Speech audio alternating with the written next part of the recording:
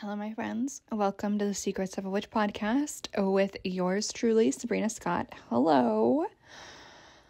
Hope you guys are doing good. On this podcast, I talk about life, love, spirituality, witchcraft, magic, feminine energy, tarot, mediumship, and everything in between. And I hope you guys are doing great. Today's topic, let me see.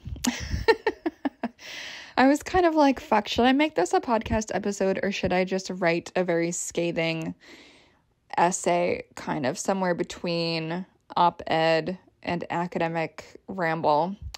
And I've decided just for now to make a podcast episode, and I'll probably end up actually writing a piece on this at some point.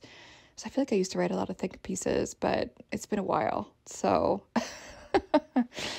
anyway, what I wanted to rant about is that I feel like, and I know this is going to sound very like, I don't know, maybe a bit cliche, maybe a bit trite, but it's really something I've been thinking about lately with the current war in the Middle East and all of the fucking drama everywhere with everyone's different takes on it and how people are treating each other as a result of different opinions about this. And I'm honestly just beyond sick of it all. And I just want to talk a little bit about that, how people are just being excommunicated from friend groups, from this or that, for just having different opinions about something. And it's interesting, is obviously, and I'm not going to get too into the weeds in terms of politics. I think that's really not the point here, because I've seen this happen with so many different things, whether it is political or not.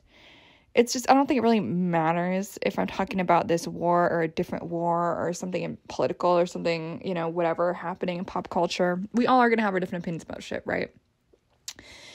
And I am someone who, as you guys know, I have been a supporter of Palestine for since I was a teenager, for a really long time now, I guess almost 20 years, which is kind of crazy. It makes me feel very old to say that. But I personally don't agree with the way that Israel was founded, et cetera, blah, blah, blah. I just have a lot of feelings about that. It's just not the vibe, I don't think. But despite that, I do have friends on either side of this. I have friends who are super far left, who right now all they do is post fucking Palestine stuff, endlessly. Infographics and pictures and blah, blah, blah. And then I've got friends who are Jewish, some of which are against Israel, some of which are pro-Israel, some of which are Zionists, some of which are not. And one of the things I'm really glad about for my own self is that I am fine being friends with people of a variety of perspectives on this conflict. And we all might have different lines on where we draw that. I think around something like rape, I'm going to be very cut and dry in terms of where people stand on that topic. If the imaginary person in this example is skeptical of rape survivors, that likely would be an absolute deal breaker for me when it comes to a friendship or anything like that, just for, I think, obvious reasons. And so we all are going to have this line that we draw in different places. And that makes sense. We're all different people. We all have different life experiences.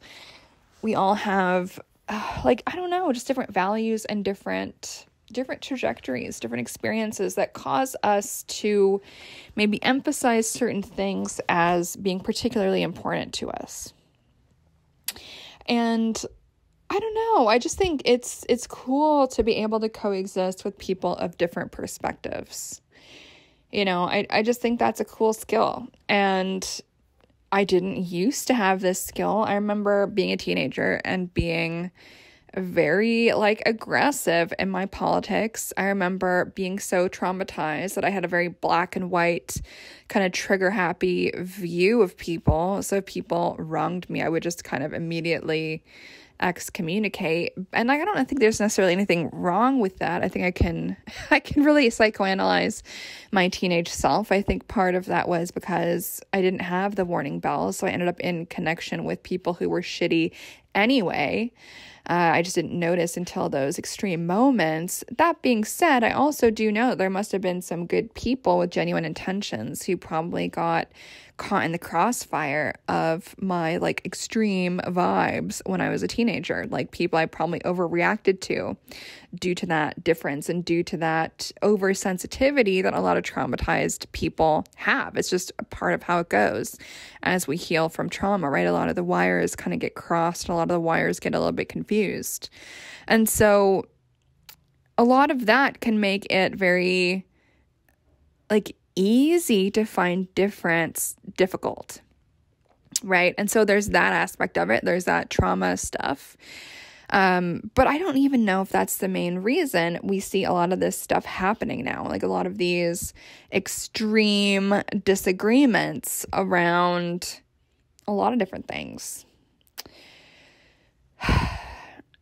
And it just breaks my heart. I've seen just a lot of people excommunicating each other over this. There was some local drama in Toronto recently where there's a classic shithole music venue that if you're into punk or indie music or kind of underground music at any point in your life, you probably have been there.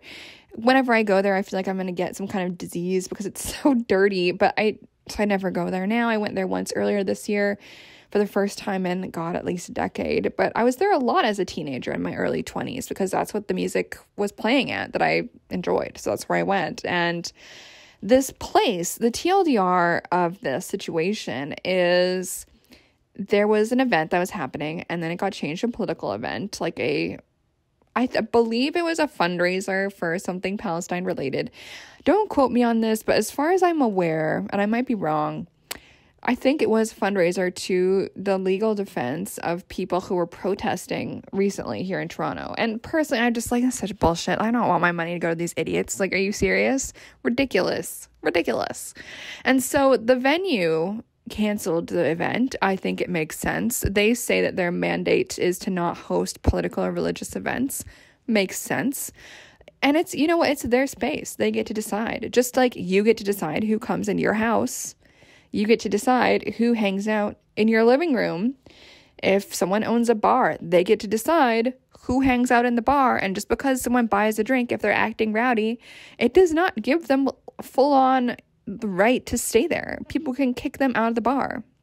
You know what I mean? Like if I was at a bar, I bought a drink, and I bashed a bottle over someone's head, I should get kicked out. Of course I should. I'm breaking the rules. I'm not being nice. It's crazy. And so I do think it is so important for anyone who runs a space, whether it's a bar, a music venue, an Instagram page, whatever it is, we all get to have moderation, by which I mean like assessment on who gets to be in the space, who doesn't, what the space gets to be for, what the space is not for, what is allowed in the space and what is not allowed in the space, and what kind of events and people we want on our space and what we don't. That is within everyone's right. I think a lot of people today have forgotten it's not a human right to be able to hold your protest fundraiser at any old business that you don't own. It's a very bizarre entitled attitude. And so it's really frustrated me to see so many calls for like cancellation of this venue. I just find it really out of touch. They're calling these people all these names, they're insulting them, all this stuff. All the while, they're ignoring their complete and utter entitlement to be hosted at a venue that they do not own. It's very bizarre. And so I see a lot of these scuffles and disagreements and clashes lately around this particular issue. And obviously it's happening around a lot of other different political stuff too. Like we saw it during COVID with the vaccinated and unvaccinated and all of this. And like I've been vaccinated 4 times. And yet like I know a few people that haven't been, and am I going to excommunicate them? Like, no. Do I agree with everyone's choices? Not necessarily, but like I really think that if we just end up cutting off every single person and demonizing everyone with whom we don't agree on everything 100%, we're not really going to have any people left. And I don't really believe in echo chambers. It's like, yeah, there's some things I will tolerate and there's some things I won't. Like respect is the main thing for me in terms of, will I interface with this person or situation? Respect, curiosity, Those are really important to me. Integrity. If we can operate with those 3 main values, then like, that's cool, you know? And what I'm seeing instead of that, unfortunately, is a lot of, I'm trying to think how to phrase this, a lot of kind of, like, it kind of has this almost religious tone to it, where it's like, these are the beliefs, these are the correct things. And if you question this, if you disagree in any way, then you are, you know, insert fill in the blank. It's like, you are racist, you are phobic, you are anti this, you are this, that. And like, everyone is being called these horrible names. And it's very horrible. Like, it's just, you know, I hate it. And like, what I'm seeing is, it just all seems very tribalist. It seems very totalitarian. It seems very fascist in its own way as well. Even though a lot of this is happening from a far left vantage point, it still does seem to me quite fascist, to be honest. It seems quite authoritarian. It seems quite totalitarian. It seems quite high demand group. It seems quite culty. And it also, it's like these spaces, I really would encourage you guys to just be aware, like how many thought-terminating cliches, how many of these little slogans. And if you question anything, you're basically denounced as an evil person. And that is really not how healthy discourse or healthy coalition building or healthy relationship building of any type happens. These people who claim to be all about community and building relationships are just like running around like raging assholes. And, you know, unless you submit to everything they say, they basically think you're a demon and you're the enemy. And that is a very like bizarre, childish, adolescent, actually, an immature way to engage with the world around us. It's very limiting. It's very sad. And fortunately, not everyone is operating in this way. But I've just seen this take over so many circles of people that I thought were smart. And I'm like, wow, joke's on me, I guess. But it's also so interesting to notice how many people are taken in by this. Something else I noticed recently, and this is no shade on this person, much love to this person, but when I saw this, it really stuck with me, right? So there is a celebrity who I will not name, who personally I really think is great for a lot of reasons. I know a lot of people like this celebrity. The celebrity is currently having a moment. Personally, I'm a fan. I know someone who posted a picture of this person's book and being like, yay. And I guess recently they found out that this person, the celebrity, is a Zionist, which I have not even Googled this, so I cannot confirm or deny if this is true.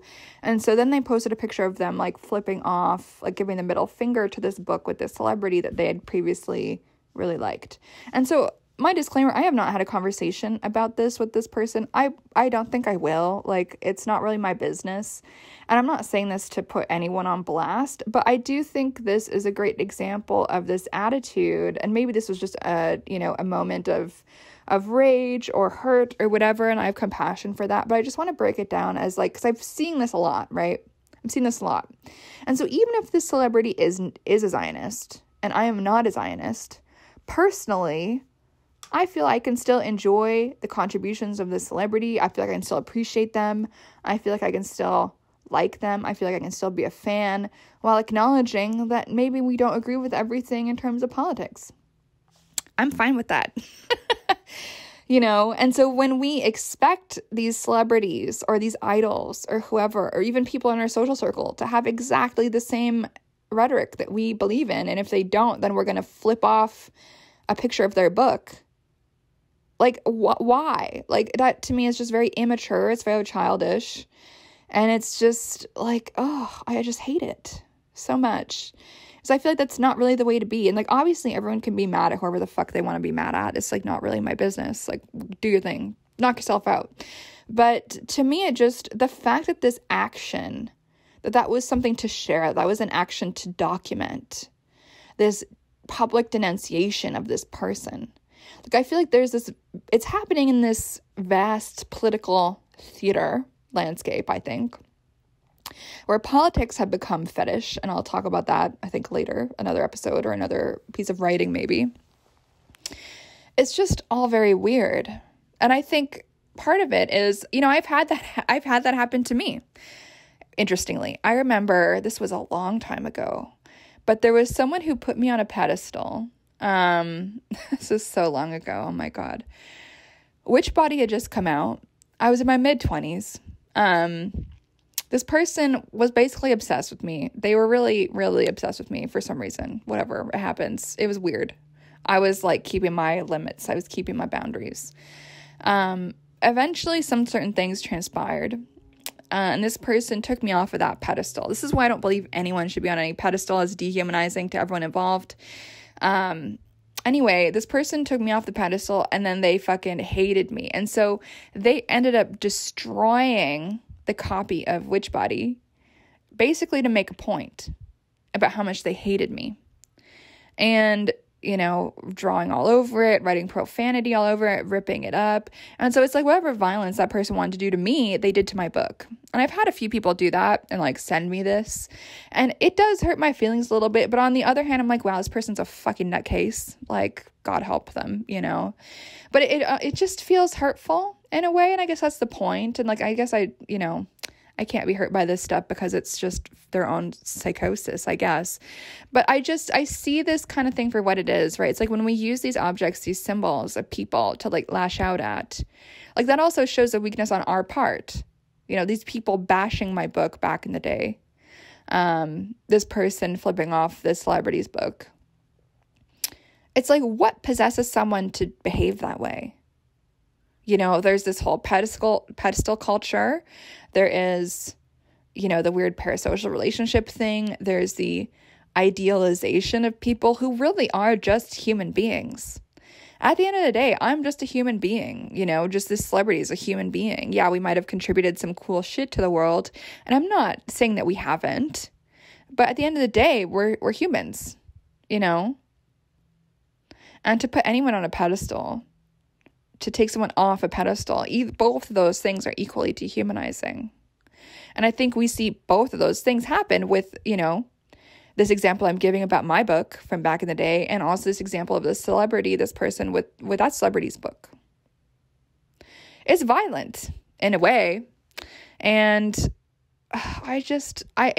honestly, it bothers me that this is the state of the discourse. It bothers me that this is how grown adults feel it's appropriate to behave.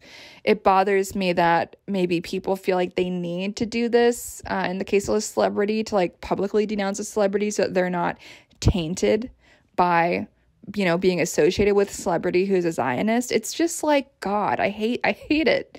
And, I hate as well that I've had a Palestinian keffiyeh since I was 17, and I used to wear it all the time, even when no one knew what it was. I'd get random people on the street high-fiving me every now and then, or honking their horn and like yelling at me out the window, being happy.